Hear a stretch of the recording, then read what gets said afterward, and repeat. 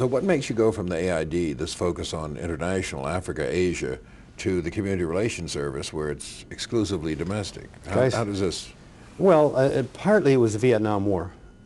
I opposed the Vietnam War. I went to Vietnam in '62, '63, and I just saw it was a loser. I also saw something white people didn't see, that it was a racist war. Not so much that we wanted to kill people of color, but that we couldn't fully appreciate the tenacity, the ingenuity, and the power of the dream that these people had.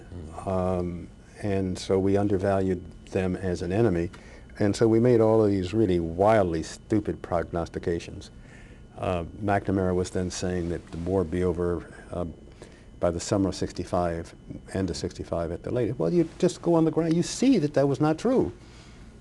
And so I came back and I opposed it, and I opposed it fervently. And I lost. I mean, the whole consensus in official war. And I was a kid, you know, I was and black to boot, so.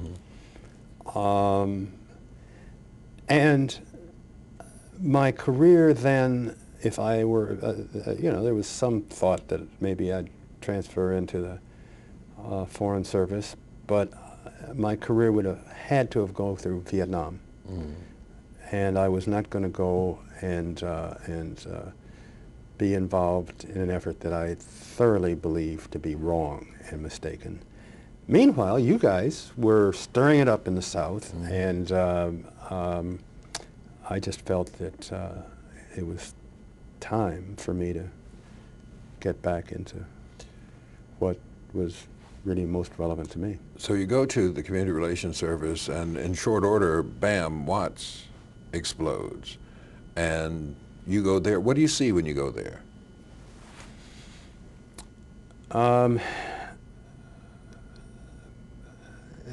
I guess Cleveland to the 10th power.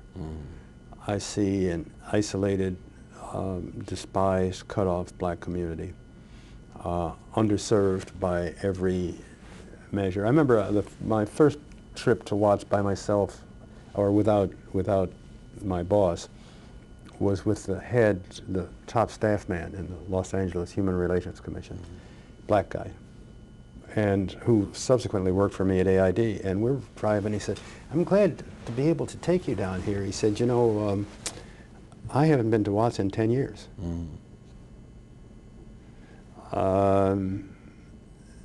The bus, I mean, you couldn't even get any place on the bus. You wanted to go to a clinic, it'd take you 3/4 of a day.